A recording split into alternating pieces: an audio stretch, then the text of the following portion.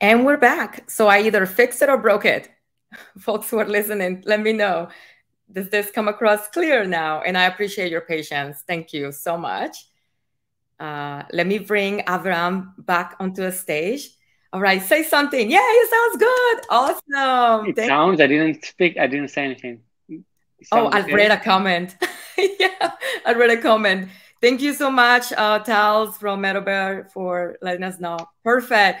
Well, we're just going to rewind and restart. And hi, everyone. I think it's Friday, and that's that. No, the computer doesn't want to work anymore. The mics don't want to work anymore. But I'm happy that you're here with us today because we have a treat for you. If you're interested in backend tools or cloud engineering, you're at the right place. We're going to learn from Aviram. Again, hi, welcome. Thank you for joining us from MetalBear, an open source project. So Aviram, first of all, I want to know quickly who you are and where are you joining us from? Awesome. So hi, everyone. My name is Aviram Hassan. I'm 27 years old, joining in from Tel Aviv, Israel. Fantastic. Thank you so much. And thank you for being here because I know it's kind of late for you as well. Listen, I go to bed at 8, so that is late for me. But thank you for being here. We're super excited to learn about your project. I'm going to ask a few questions and then hopefully our audience will also have some questions to ask. So if you do have questions about the project itself or any questions for Aviram, please don't hesitate to post them in the comments and I'll go ahead and ask them for you. So question of the hour. All right. You are MetalBear. What is MetalBear? Yeah, so MetalBear is a backend tools company. We founded it for developing open source tools for backend engineers. We are global and remote first with team members from Brazil, Canada, Germany, and Israel. Actually, our first team members were recruited from Reddit based on their open source contributions on GitHub with no prior professional experience. They had great commits and it was a better test to the experience more than having a regular CV with professional experience. So yeah, we are currently working on our first product. It's called MirrorD.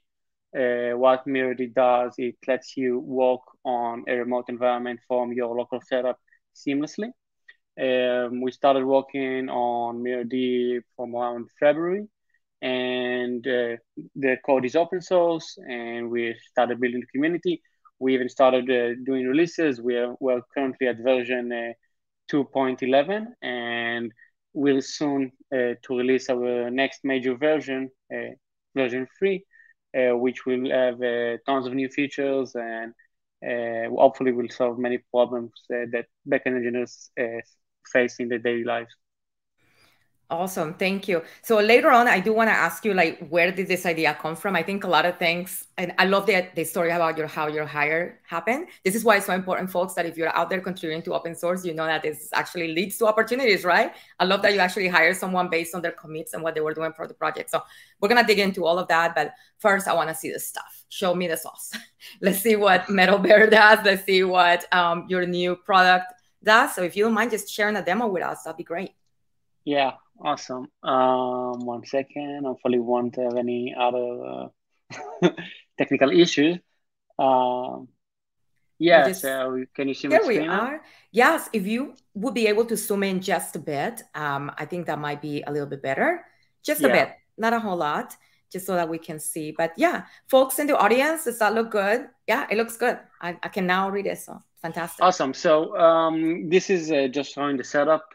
So we set up a Kubernetes cluster with a demo of an architecture by Weaveworks. It has many microservices, and the setup is like you have the user, you have a front-end service that is Node.js, and then you have tons of other backend services in different languages and with different logic. And for this demo, we're just gonna focus on the first backend service, the backend service that provides the front end for ease of understanding. So this is what we have deployed. We can see here in the terminal all the, 1 second.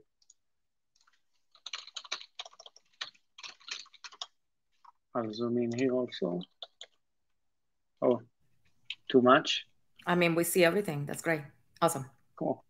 Yeah, so we have all the services running and everything is working. So we can just go on to the site and browse. And this is, of course, very simple. We have services online. We can browse and use it. And the idea with MirrorD is that I can, in many times when you develop software, you want to see how it behaves in real life. And for that, you either run it locally.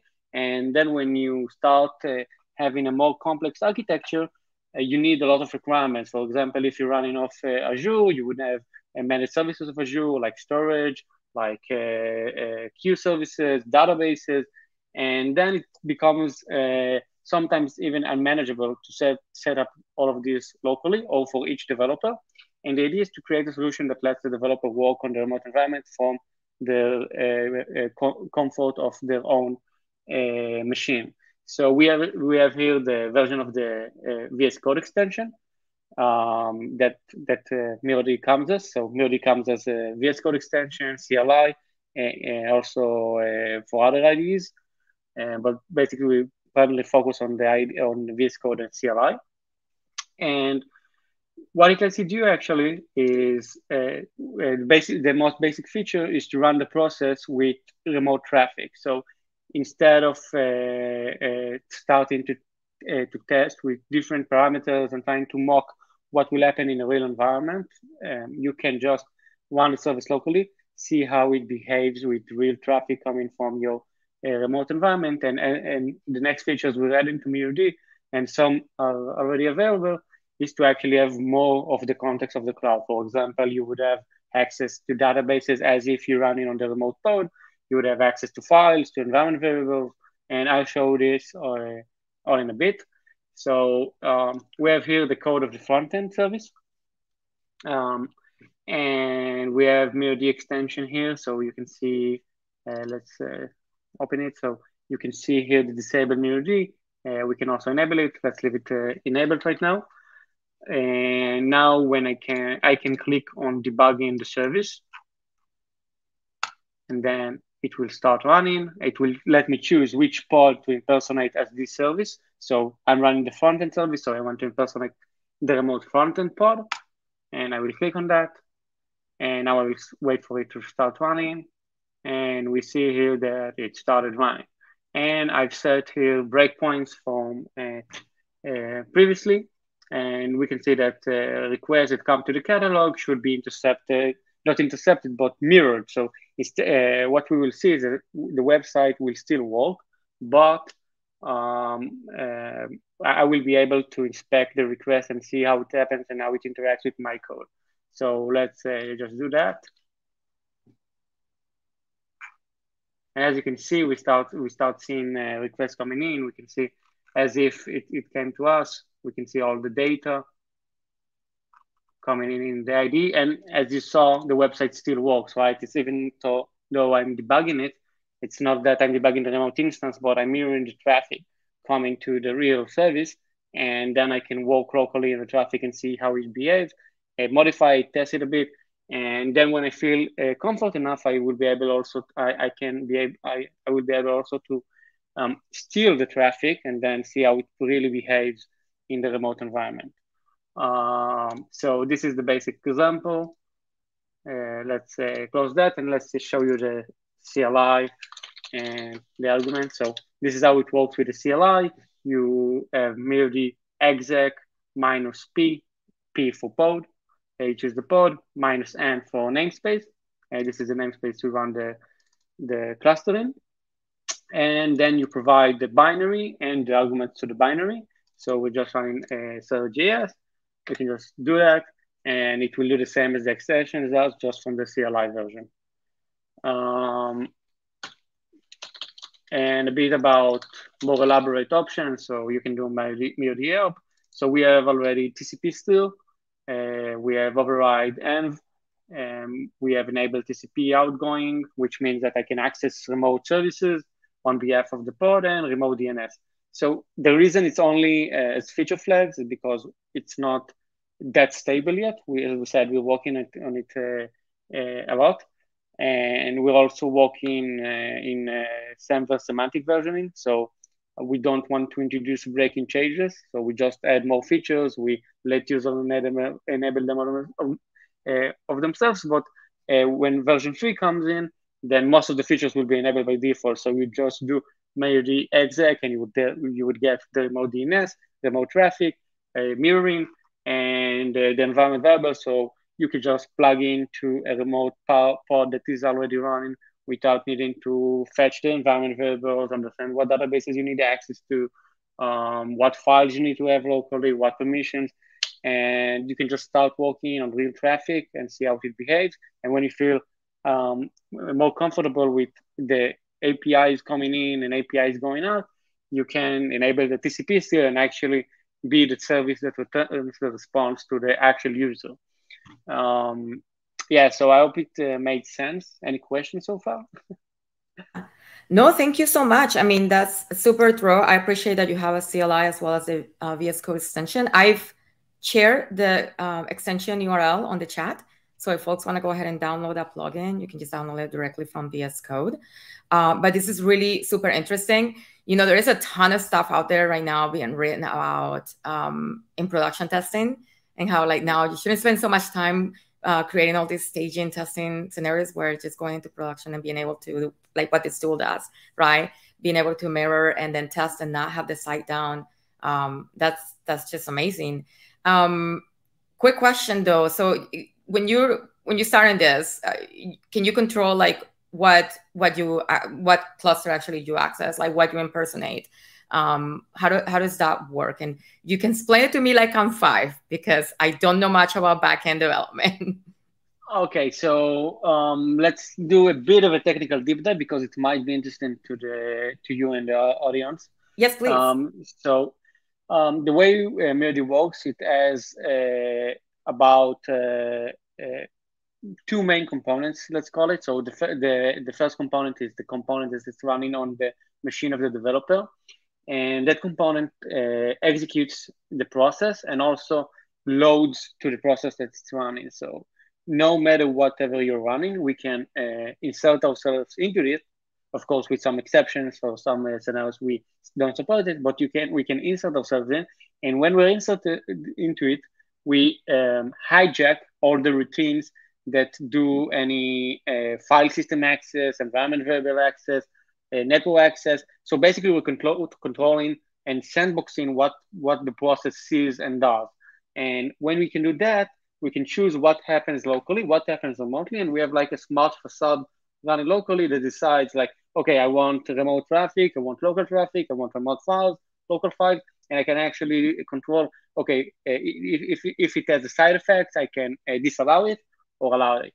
And on the cluster side, we have an agent running that is spawned automatically using the CLI. You don't need to pre-install anything apart from the CLI on your desktop or the extension. And the CLI spawns the agent, and the agent acts as a proxy. So whatever the local machine wants to do with the local process, the agent on the cluster side is responsible for actually executing and performing this. And the agent runs in the context of the remote pod, so it's as if you're running on the pod itself. So it's basically having the closest you can to run in real life in production without deploying that. All right, that's awesome. Thank you so much. That actually paints a picture that I can see and understand. Thank you. I appreciate it. And folks who are watching, if you have any questions, I'm sure Aviram wouldn't mind digging into more of the technical aspects of how he built this thing. So don't be shy. Go ahead and ask any questions. I also shared a blog post that was on your website from when you reintroduced MetalBear back in May. Which has got some excellent graphics, making the case for testing in production, which is really great. So I love the dynamic there, because in the tone of the post is amazing. So go ahead and give it a read, folks. Why did you make this? I mean, usually these things happen because you have a problem that nothing out there is solving. But I'd love to hear, like, what was your motivation behind building this? Yeah, so me and Eyal, my co-founder and partner at MetalBear, we worked together at a fintech company called BioCatch, and we were at the backend group, and we experienced a lot of issues that plagued the daily work of backend developers. We were really annoyed by that, and we thought like we were underserved. Like we saw many tools for DevOps and many tools for other departments, and for engineers, there's like the IDE, debuggers, etc. But like we didn't have like any tool that helped us work on our. It didn't. We hadn't tools that solved our real issues, and the real issues we had is that the one of the biggest values we had was to experience real traffic, like off staging and off production, and we wanted to cut that cycle. We wanted to create a tool that lets you interact with staging and production from day one instead of meeting it after all the CI/CD steps, which are of course necessary, but sometimes the CI/CD just slows you down from seeing how it behaves in real life. And in real life, all the code you've done or the tests you've done doesn't really matter because you mismatched an SDK version and the cloud service you're using is different. And there's a lot of inconsistency there. And we want also to solve the problem of developer environment. So right now you set up, in big companies, you set up a developer environment per developer. And I'm not talking about the developer space, like code space, because it doesn't really, we can work with code space because code space allows you to have some IDE to work on, but you won't run the whole cluster on the code space because you would need managed services, you need state, and that's the real problem, right? It's not to set up the environment. In big companies, you have infrastructure as code, so setting up environments is easy, but working and doing it at scale, that's the problem. And that's like our vision for it. So we want developers to work at the same environment concurrently, collaborating when they want, and to feel isolated when they don't want. Like when they want to be isolated, of course. So. Got it. That's awesome. So tell me about what the project is right now. Are you accepting contributions from folks who want to collaborate? And if you are, how can we get started? Yeah, so actually we have a few great contributors that are also doing it on a weekly, daily basis. And we're accepting more, of course. And just to make it clear, I believe that contributing to open source is not just writing code. Like we had people fixing the documentation, the getting started, the website. Most of our stuff are open source. So if you see something on our site in the blog post, anything is incorrect, feel free to open an issue. Like opening an issue is contribution from our point of view, because sometimes we do have blind spots, and just having someone telling us, hey, this doesn't work, this is not well explained. So feel free to open issues. And if you want also to fix those and suggest changes, that's more than welcome, and we appreciate that. And we have the getting started instead, getting started for contributions. In case you want to get into code, and we're also willing to mentor new people. We have people that started learning Rust using our code base, and they joined our Discord channel, and then we started talking. They said, hey, we want this ticket, and we helped them do the first issue on GitHub and provided them with guidance, and that's great. I think it's a good. It's great from our side, because then we can see the blind spots. Like we are experienced, we know the project, and having someone coming from the outside and getting started, something that we do have because we recruited new engineers on some basis. But like having people regularly doing the onboarding and starting to work really gives us the overview of what is lacking, what we need to improve on. So just to sum up, use Miro-D and provide feedback. That's like the best. Take part in our Discord community for backend engineers, open issues about improvements for documentation, same for features, report bugs, and that's basically it. Great. Let me grab the links to the Discord group as well. So this is a group that you created, right? Yeah, so backend engineers. We want MetalBear to be the brand that resonates with backend engineers, because we see Miro-D as our first solution, and we think it's a very broad solution. Like we do feel it's very deep and it has a lot of development needed, but we want to be the productivity company for backend engineers. So we see HashiCorp as like a role model. Like HashiCorp is for DevOps, and HashiCorp develops so many tools for DevOps that DevOps love. Like if there's a tool developed by HashiCorp, they would go for that and not for the competitor. And we want to do the same for backend engineers. And of course, we start small, not so small, but with the first project. Awesome. So you heard it first here from Aviram.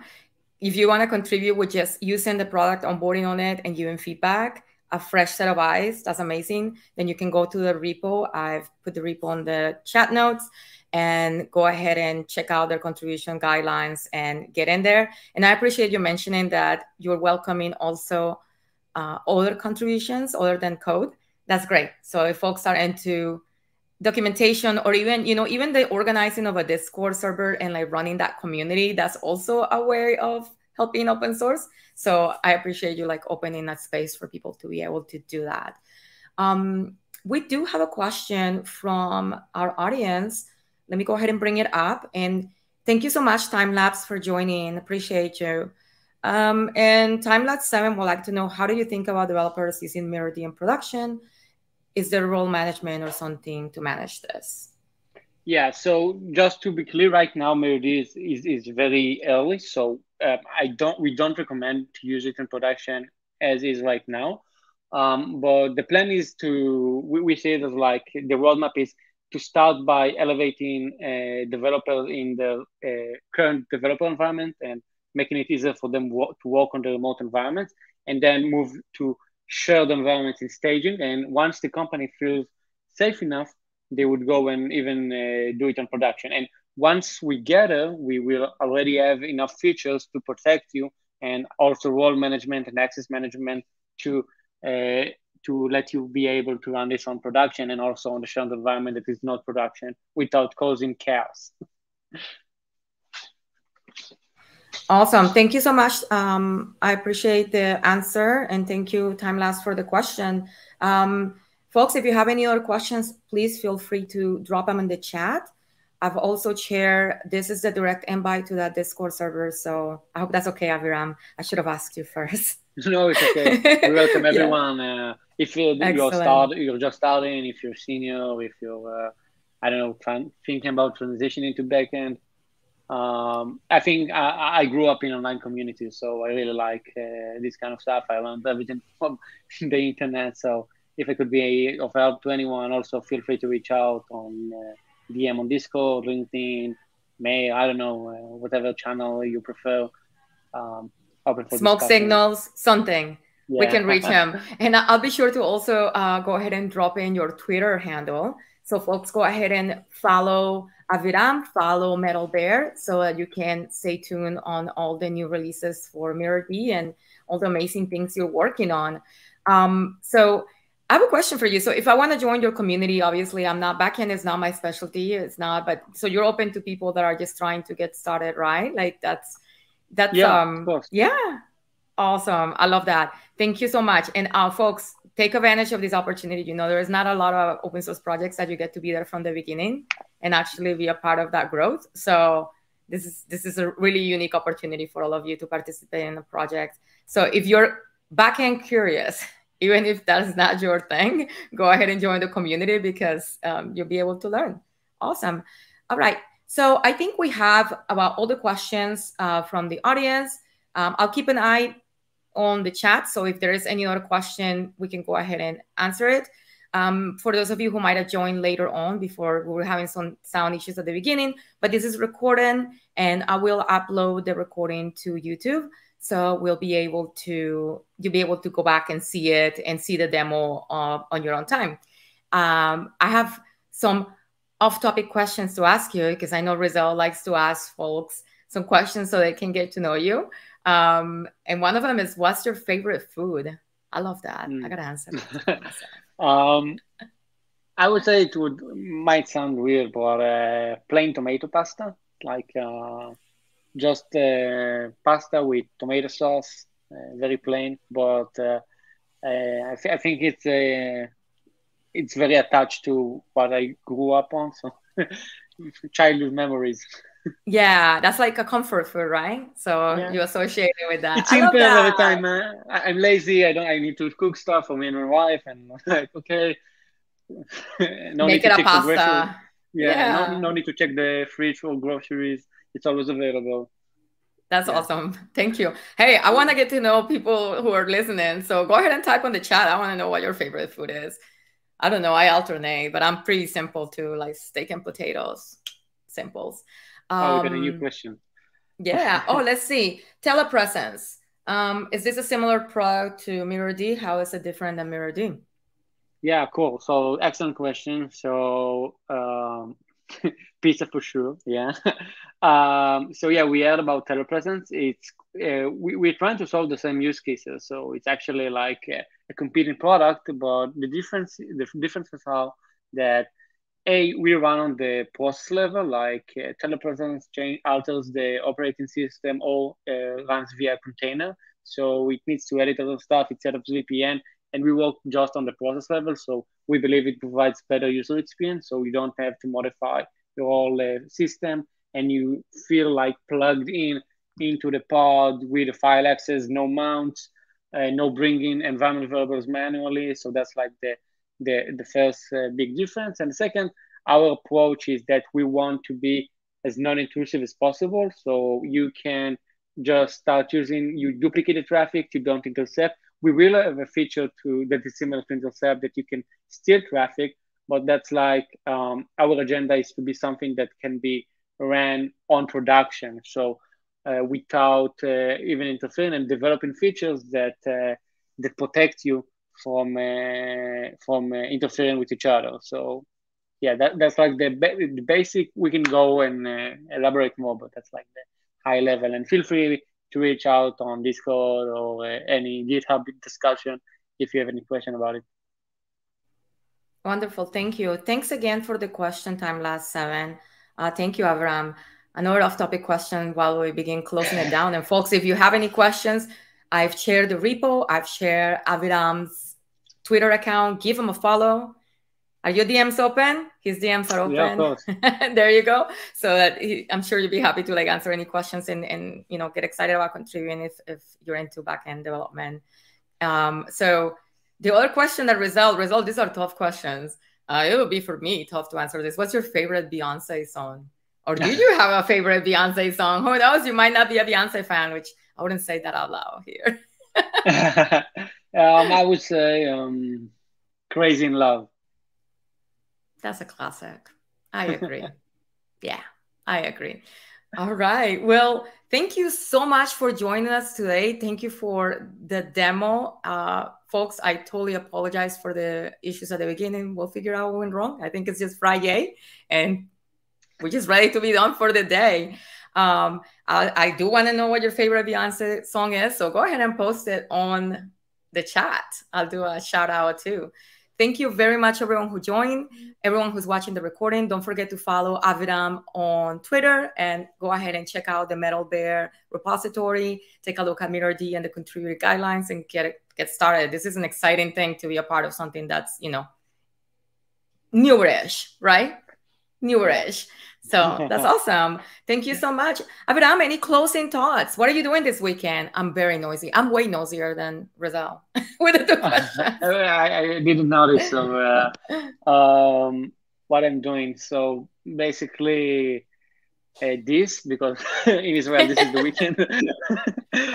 Tomorrow will be probably a family time, like just chill. It's we have a very busy weekday, so on the weekend I try to chill as much as possible. Nothing special, like take a walk, go outside, eat something. Nothing special. Nice. I mean, that How sounds about special you? enough. There you go. That sounds special enough for me. I am. What am I doing? I'm taking my kids to Busch Gardens tomorrow. So wish me luck. I'm gonna get shaken up and all those roller coasters. So it'll be fun. It'll be a fun day. And then it's a long weekend in America. So hey, all of you who are in the States celebrating Labor Day, go ahead and take that Labor Day off. Yeah. And then we'll be back here next Friday with another amazing guest talking about open source projects that are definitely changing the game out there. I'm excited to just keep touch with you and see where MetalBear goes. Thank you so much for being here and sharing your Friday with us. It was a great experience. Thank you. Thanks everyone for tuning in. Thank you. Thank you, everyone who watched us today. Don't forget to go ahead and give Aviram a follow. Go to the project on GitHub. Give it a star. If you have any questions, post them on the chat or go into the discussion in those repos. Thank you for joining us for Open Source Friday. It's an honor to be here with you. Now, go enjoy the weekend. I said you can be off now. Don't fire me, Wells. I promise I'll still work the rest of the day. Take care, everyone.